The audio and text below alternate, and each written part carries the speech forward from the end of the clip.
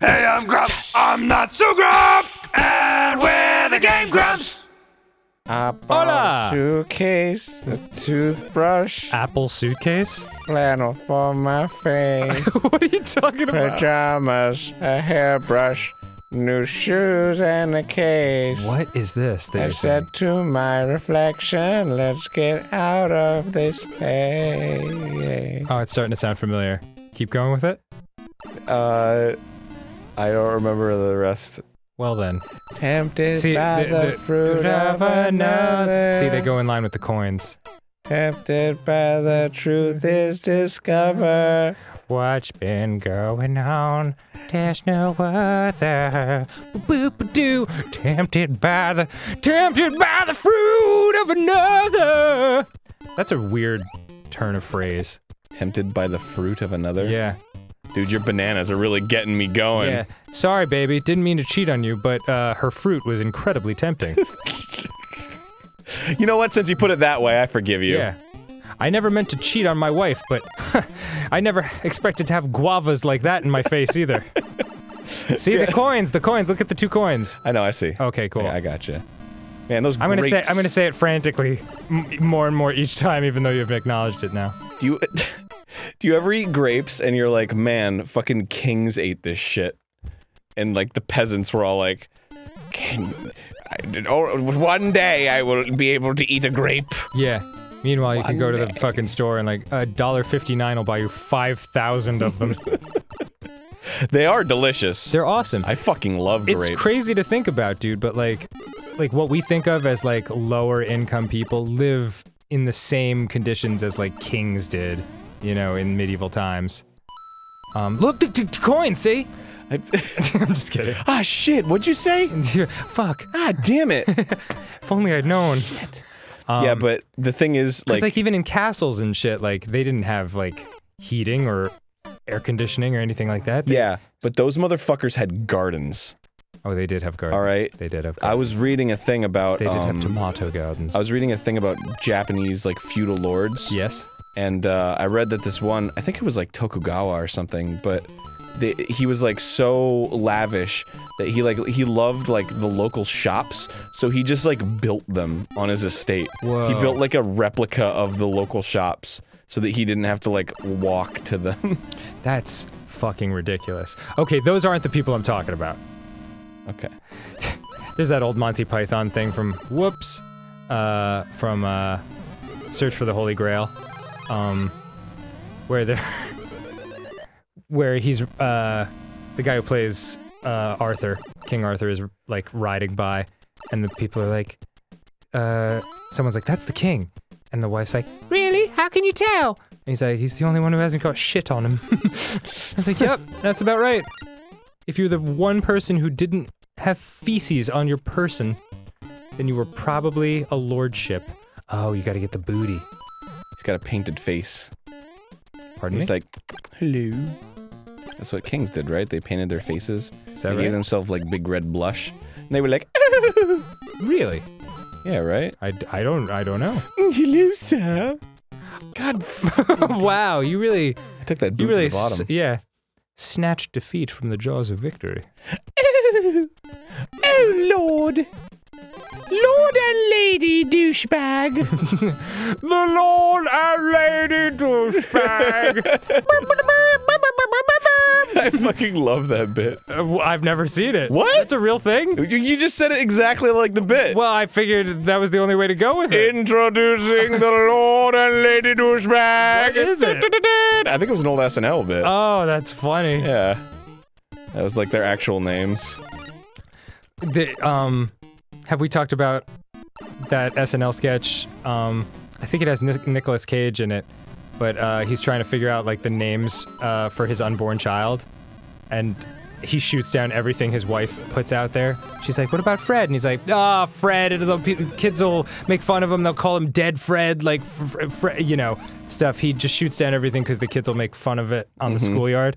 And then finally, after 100 tries, they're like, "Fine, whatever." Like they settle on a really weird name, and then Rob Schneider comes in, and he's like, he's a delivery guy, and he's like, I got a package here from Mr. Asswipe Johnson, and Nicolas Cage is like, that's Osweepe.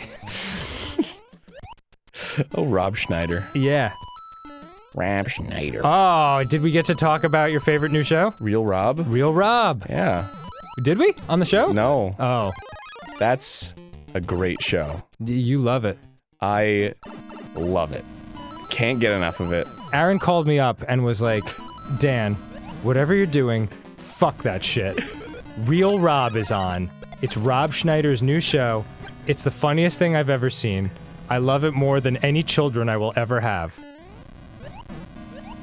I did say that, yeah. And thank you for that, because it is the best. 100% the best, always. Real gold. I really, okay. I genuinely want to know, because I'm watching it, and I'm baffled. Because, like, You hate it. You hate it. More than anything. I don't hate it more than anything. It's okay to hate things. You honestly hate it. It baffles me because I don't know who it's for. Okay. Because it's from the perspective of Rob Schneider, right, as a rich asshole. Okay. And it's like, yeah, okay, I get it. He's playing a character. Haha. He can't. Yeah, for him to write that character means that he's self-aware of how much of an asshole that character is. Right. Fine. I get it. He's probably a really nice guy in person. Probably. Whoa, there's your winner. Yeah. Who is the show for? Yeah, it's a good question. Is it for rich assholes to relate to, or is it for the common man to relate to, who he constantly shits all over? Right. Like, I don't get it. Yeah, it's like a Louis, but without Louis, which is what makes that show good. Like, he has a whole bit where, like, he doesn't, like, he doesn't tip well. Yeah. And then somebody judges him for not tipping well, and then he's like, I'm gonna go into my $1 million house, and it's like, I don't relate to this. Yeah. This isn't, like, I don't relate to that guy or that guy. Yeah. And the circumstances aren't funny. It's just frustrating to see people act like this. I watched you watch 2 episodes on your phone, and just like the look on your face. Consternation, I guess would be the word. It's just like not. It's like a lyric from a Hunchback of Notre Dame song. I'm not even sure if it's the right word for the situation, but like, just the look on your face was something like, I'm not enjoying this and I can't stop not enjoying it. I will say though, yes, his wife is very funny on the show. Yeah, she's super funny. She's really pretty too. She's like, good for her. Cause she's the only relatable character because she's like constantly just like, shut up. Yeah. And it's like, yeah, shut up. So I guess she should be the main character, right? I guess, but she's not in it enough for her to be the main character. That's the thing. And also he's constantly like, why are you doing this in my house? I don't, you know? My super huge house with a pool. I will say though, the first episode has a really funny premise that I don't feel like is explored very well. By the way, we're playing Feeling Hot Hot Hot. Okay, let's do it. Let's do it. Like the old Toyota. Thanks, Dodgy. Dodgy. Yeah, dodgy bastard. Thank you, Dodgers / Bikers. Yeah. Hello, Dodgers / Bikers. Oh, Imogen Scarpy. What the fuck was I gonna say? Oh yeah. It doesn't matter. We're talking about our girl. She's great. She's awesome. I think she's okay. I think she's. I didn't mean I think she's okay. I think she's great. Yeah, she's way beyond okay. The first episode. I think it was the first episode. Maybe it was the second episode. The premise was funny. Okay. It was, the idea was that he had a personal assistant who sucks, and then he also has a stalker, and he ends up hiring the stalker as his personal assistant because the stalker knows more about him than the personal assistant Stalker does. as in, oh, a stalker. Yeah, stalker. I'm sorry, I'm Jersey. A stalker. So that's a funny premise, right? Yeah, like, it's funny. like, haha. Haha. This person who shouldn't be, is there supposed to be a door here? Or? I guess you just gotta go back to the left? I guess so. But it was just kind of like, he's a stalker and he's really good at being a personal assistant. And then here's the bit where he's a stalker and he's really good at being a personal assistant again. Okay. And then here's the bit where he's like, he just wants to be a stalker, and he doesn't want to be a personal assistant. And then that was it. that was the whole exploration of that funny concept. Yeah, I don't know. So not a fan, Writing a TV show is hard. But I gotta see. I bet. I gotta see the rest of it. I have to. Really? I have to know if it like gets good or like it explores better concepts. I don't know. It's fascinating to me. It's fascinating because it has no demographic. That's why. Yeah. Because it's just this is starting to get awkward. It's just this show with content in it. Yeah. People in situations. Yeah, and I guess they're jokes. And it's real. It's real Rob. I would get that question mark first before you fucking dive into 12 enemies. There you go. Did you see how I fucking survived that shit, I though? did. It was really impressive. I don't know how it happened. Whew. And then there's this bit in the first episode where he's pitching the show. He's pitching Real Rob. Oh. Like, in the show. So meta. Yeah, and then he's like, I want it to be, like, real. Like, it's really my life. And he, like, really drills that in, and it's like... So... You're admitting to that you suck. Because he sucks! I'm not saying, like, I don't know anything about Rob Schneider. This is... He could be the fucking sweetest guy on the planet, and I'm sure he's a great, smart dude. He's friends with all these really cool people consistently. Yeah. This is what I wanted. This is the emotion I wanted you to get to. Because this is where you were in the hotel room when you were watching it. You were like, but dude, it sucks! It sucks! It's baffling to me! How... like, why is he saying, like, this is me, this is my life, and he's a terrible person, and but he has to know! Boy. I don't- it tears me apart inside. You are salty I really about just this. want to have a conversation and be like, you know you're writing yourself as the biggest douchebag. Yeah. And like, constantly reminding people, like, this is how I am in real life. Why would you do that? I don't know, Aaron. I don't know, man. You're scaring me. Oh, I don't get it, man. Because it's not like humility. It's just like, I'm a dick to people in general. I'm entitled and I hate everyone. Man.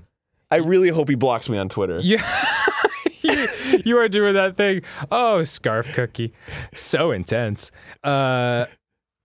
Ross dog. Yeah. What am I doing that thing? Oh, you're doing that thing my dad used to do where like he would start to get into a spiral. He doesn't really do it anymore.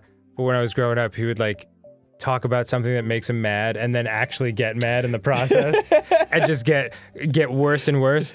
He'd be like, Don, you know, you had so much time to do this. You had so much time. You had so much time! It was like, oh man! Like, and it would get to the point where I was like, oh man, here it comes, here it comes! And then what came? Just a little hot blast of anger and then he'd be fine. Oh. So he was like, okay, let's hang out now.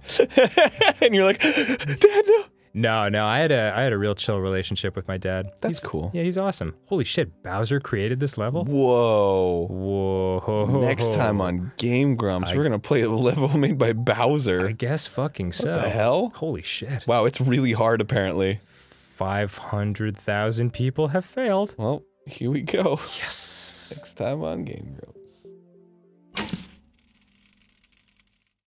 Real Rob. He named it Real Rob.